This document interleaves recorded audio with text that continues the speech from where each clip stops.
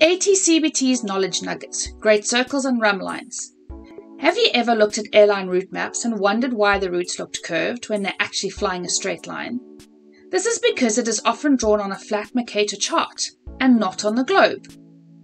The routes normally flown is the shortest distance between 2 points on the curved surface of the Earth and is called the great circle. However, our initial heading would be different from our final heading. If we flew a great circle from Dublin to Los Angeles, our initial track would be 307 degrees and our final track would be 215, and the distance would be 4,500 nautical miles. However, if we want to fly a constant heading, the result would be the rhumb line, which intersects all lines of longitude at the same angle.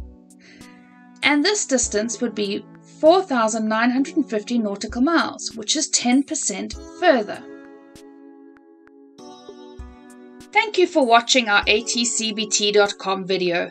Please remember to like and subscribe.